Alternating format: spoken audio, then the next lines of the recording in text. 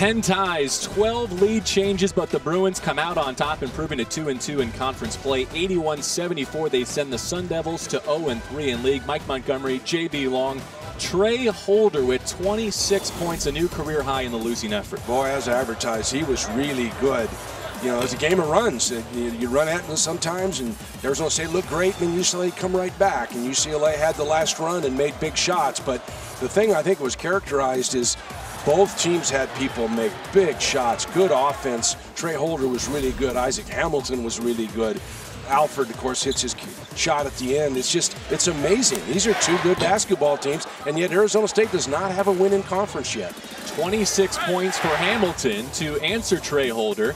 Holiday got that big three as well. He reached double figures, but when it was crunch time, when they drew up the final shot, it was big shot Bryce again. Boy, he comes to his right shoulder. He turns with arc, and there's no question. He just drills that thing. He's playing with so much confidence. He's probably shot that shot a million times in his backyard, but this is the real thing.